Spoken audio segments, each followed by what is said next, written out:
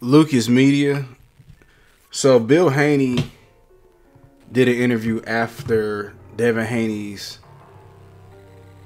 shutdown of Regis Prograis. Now, in the interview, Bill Haney said that Floyd Mayweather hasn't accomplished at 25 what Devin Haney did, and let me give the exact quote. What Floyd didn't do at 25, Devin did do. This is a Devin Haney era. Guess what?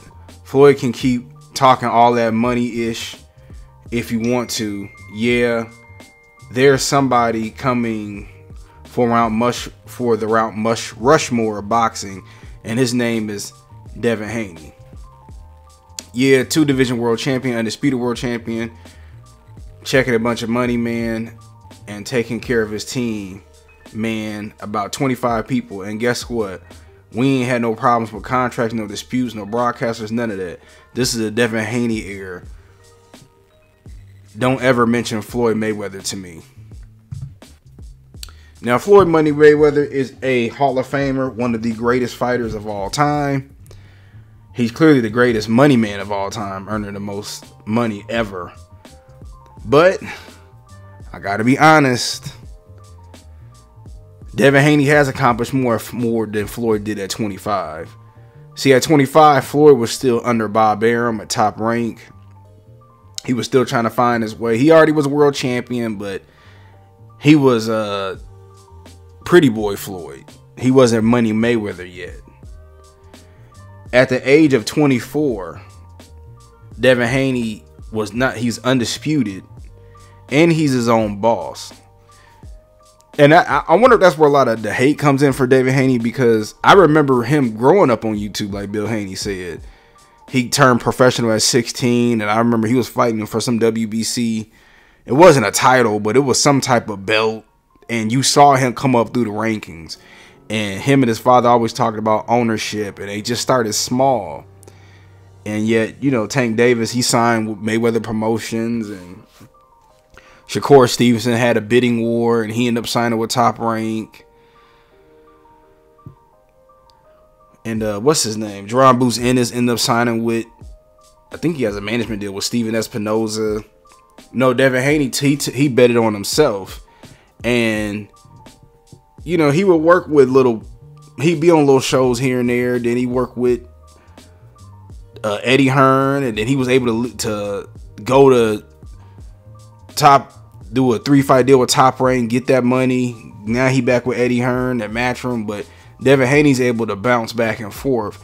He's able to fight on this side of the street, that side of the street at 25. He's one of the highest earners, undisputed, and out of everybody, he's fighting the toughest fights versus a Tank Davis, who I'm a huge fan of, but Tank Davis fights once a year. Let me look at Tank Davis' last 3 fights. Record. Tank Davis record. Let's see. So he fought Ryan Garcia in April. So he ain't fought since then. So we going on over 8 months. He fought Hector Luis Garcia. That's that January 7th, 2023. He fought Roy Romero May 2028. Or May 28, 2022. Isaac Cruz December 5th, 2021. So I'm scrolling back. He's not really that active. So let's say if he fights in first quarter, it's gonna be almost a year since he fought another fight. Tank Davis needs to be fighting multiple times a year, at least 3 times a year. But you know, they got their whole thing going on with Showtime coming out of boxing and all of that. But Devin Haney's able to go say, hey, I want to go make this fight over here. I want to go make this fight over here. I can do a 2-fight deal with Amazon Prime and go over there and go fight. And that's what Bill Haney is saying. And we got to give Devin Haney credit where credit is due. He is his own boss, and he's getting paid. Isn't that what we want? So where does all this hate come from?